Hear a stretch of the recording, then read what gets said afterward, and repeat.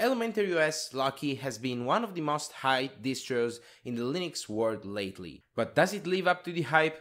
Let's find out.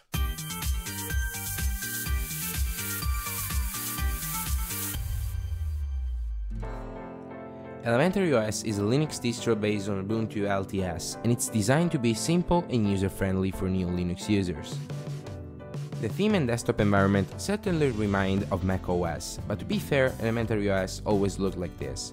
What they're trying to accomplish here with this type of desktop environment is a combination between macOS and GNOME design principles. Since it's based on Ubuntu, the installation was exactly identical, as the installer is still the good old Ubiquity.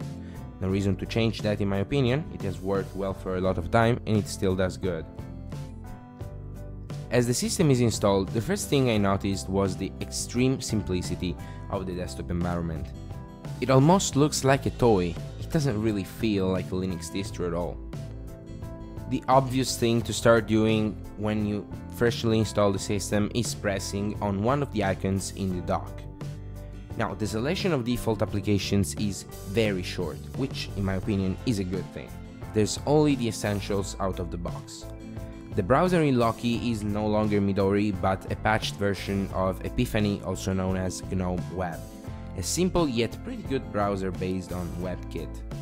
It's fast and easy on battery life, so I think it's a good choice for a default browser. The other apps are pretty basic, like the music and video ones, as well as the text editor. Nothing fancy about them, they're simple tools that just do one thing, and I'm perfectly fine with this idea. Moving to more interesting applications, let's talk about the file manager, Pantheon Files. What's particularly weird is that it's not even on the dock by default. This is an unusual choice, since the file manager is one of the most obvious apps any user needs in his hands. Opening the file manager from the menu, I can start feeling the intention behind Elementary OS. Pantheon Files is, well, underwhelmingly short of features. It's just a basic, straightforward file manager with not many extra options. I mean, it doesn't even have a preferences menu.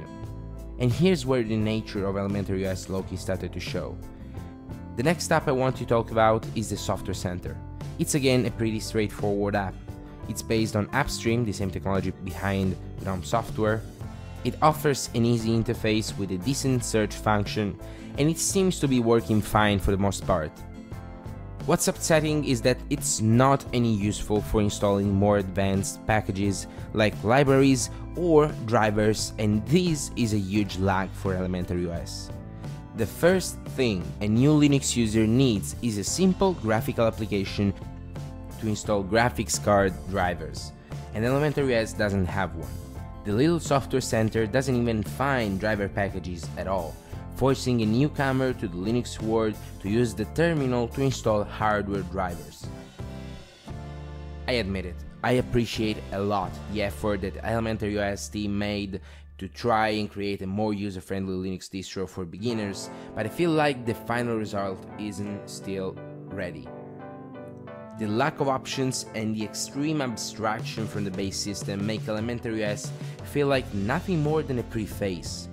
If you decide to stick to the default apps, and if you don't need any particular software or third-party hardware driver, and if you are fine with the usability that Elementary OS offers, then it's probably fine for you. But if you plan on tweaking it or using it differently from how it's been designed, then it will be a huge pain to use.